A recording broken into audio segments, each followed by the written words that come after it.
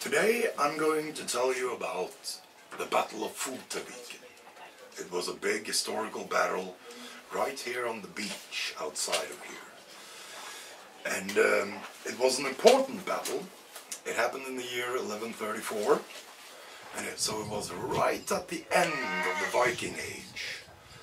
And well, it all started with the king, King Eric. His name was King Eric Eyego, which means always good. He was a loved king, he did very good things, and he had traveled to Rome to speak to the Pope. And he wanted two things from the Pope. He wanted his brother, Knut, to be declared a saint, which was an important step in showing the world that the lands of the Vikings are starting to get civilized. And the other thing that he wanted was for the Nordic countries to form their own archbishopry, to be torn away from the German archbishopry, which was called Bremen. The Pope promised him this. So King Eric, he went home and pretty satisfied with himself. Now the king, he lived long enough to see his brother be declared a saint, Saint Knut of Denmark. But he did not live long enough to see the Nordic countries become their own archbishop seat. Now he died, and his brother took over.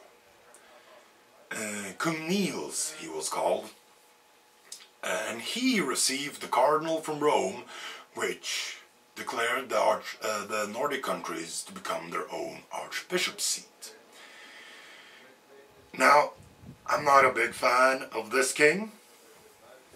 I consider him a coward. And as you will discover during my tale, apparently cowardice runs in the family.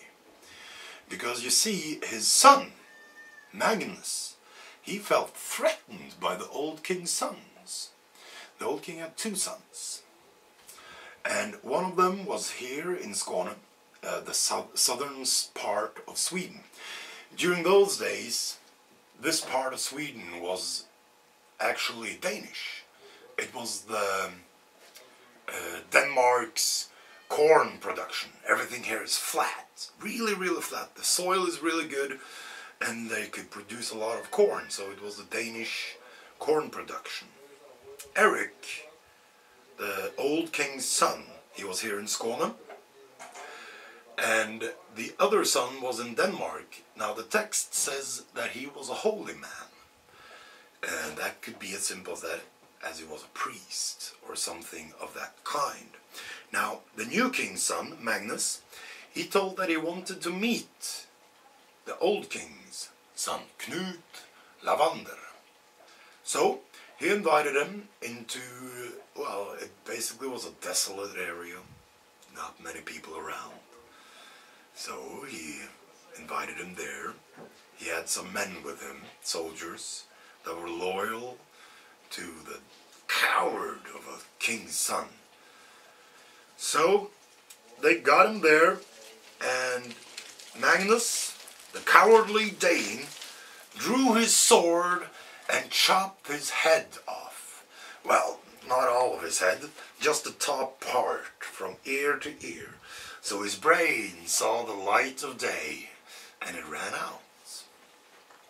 They also stabbed him with spears and chopped him with swords. They actually made meat paste out of him. Not long after this, the king, the new king and his son, they went down to Germany and talked to the emperor. Now, there has been some development in Germany because the Archbishop of Bremen, he didn't really like that the Nordic countries had become their own. So, well, it was because that he lost a lot of land, he lost a lot of riches, and he lost a lot of power because of it. So he talked to the German king and complained. And he said that he wanted the Nordic countries back. And the German king, he promised him this. The German king invited the Danish king and his son down to Germany, where the cowardly King Knut promised him that he would get the Nordic countries back. And yeah, because he basically wanted the German emperor's favor. He wanted him on his good side. So he sold out the Nordic countries. Meanwhile, back here in Skåne, the old king's remaining son, Eric, was furious with anger. He was driven mad by this cowardly ambush of this despicable coward of a king's son. So he actually rebelled. He gathered all the troops here in Skåne, and he took over the navy in Skåne, and he barred the harbor from the Danish kings and the Danish navy. Now, word had come up here in Skåne that the king, the Danish king, had promised the Archbishop of Bremen the Nordic countries back. The Archbishop here in Lund, which was the Archbishop of the Nordic countries, he had heard this. So he actually knew that if Eric, the rebel, lost the war, he would lose his archbishop seat. So he put the church behind him. He gave him wealth, he gave him food, he even gave him soldiers. So the church here in southern Sweden started to prepare for war. In this battle, there are two records. One is a Nordic record, the other is a world record. And I will get to these. Because the Danish king started gathering his troops and his army and his navy over in Denmark. And he placed troops all around the coast because he didn't want anyone to come and warn Eric that he was about to attack. Now there was one place they didn't guard. And it's a huge cliff falling right down into the sea. They didn't think anyone was mad enough to try and get down there, but thankfully for Eric, there was one man mad enough to do it. His name was Magnus Saxesson, and he used a long rope, and he lowered himself down during the night, and he swam over to Skåne. It isn't that far, but it's treacherous waters, so he would have to have been a really strong swimmer. So he got over here and warned Eric, so they could be prepared.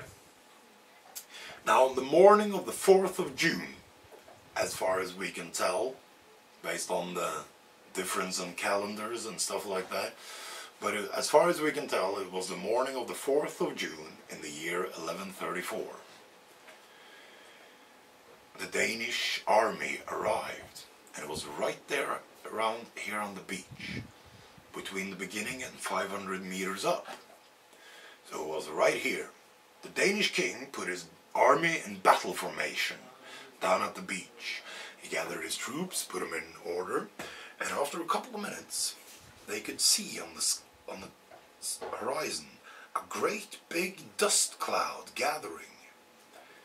And the ground began to shake.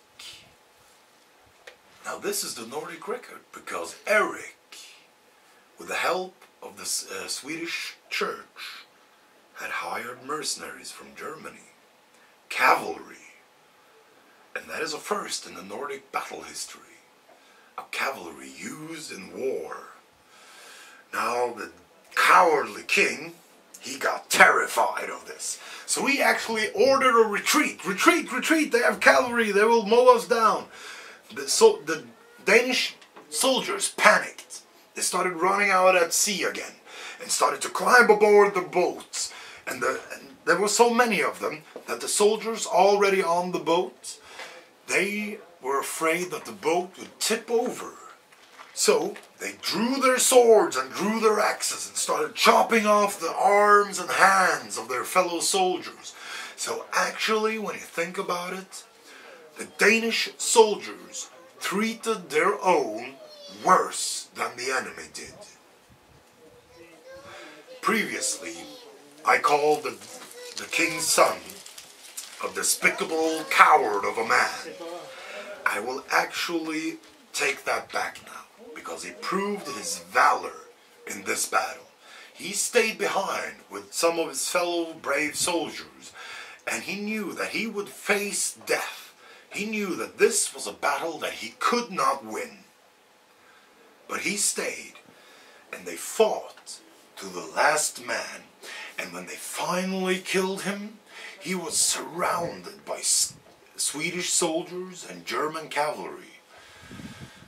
So he proved his valor in battle that day. And now I come to the world record.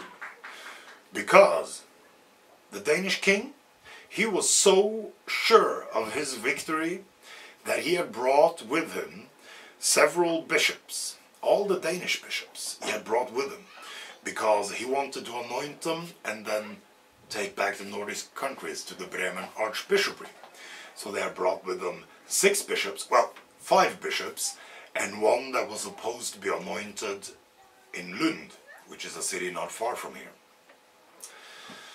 So, depending on how you count it, it's 5 plus 1 future bishop, and a whole lot of priests. And all the bishops were killed. Every single one of them, along with a lot of priests. So that's a world record. In no other battle in history has more bishops been killed in a single battle.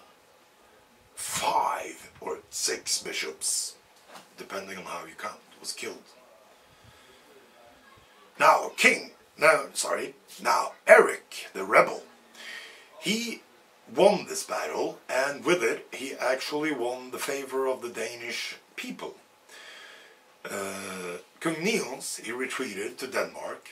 3 weeks later he was murdered by one of his own. The rebel Eric was crowned king in his stead. So he chose the city of Lund here in Sweden for his capital and king seat. So for 3 whole years, Lund was the capital of Denmark.